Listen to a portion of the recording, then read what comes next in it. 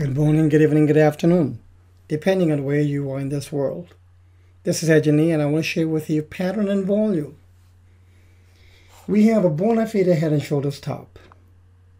From the December of 2018 rise into the June of 2019, the peak, and the subsequent correction that is probably and likely, most likely still in progress.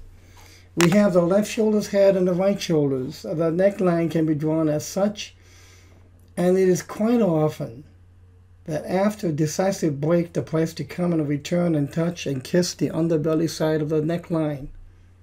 So the key question is this a sucker's rally? Just like it was here, here, and here. Price is well encapsulated within the price channel, as you can see. And as long as it remains within this price channel, it's a sucker's rally. It's a FOMO rally. It's a synthetic rally.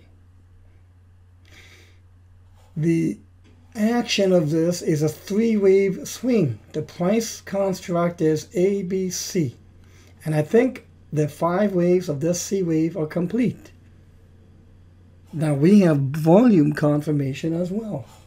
The volume of the head is to this level.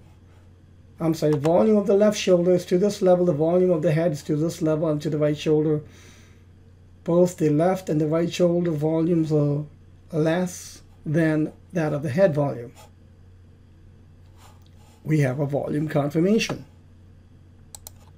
The biggest implication of this is that if we measure the minimum run of the price on the decline side of this head and shoulders, is that it pretty much says the decline could continue not only into the halving but after the halving. What a shocker that would be. That is not a confirmed projection that I'm making, but rather a chart rambling assumption from the perspective of this head and shoulders. If it does reach the very low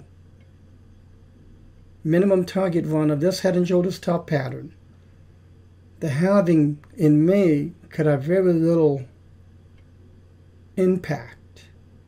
Or could it? That is to be found out. I hope you found this to be helpful.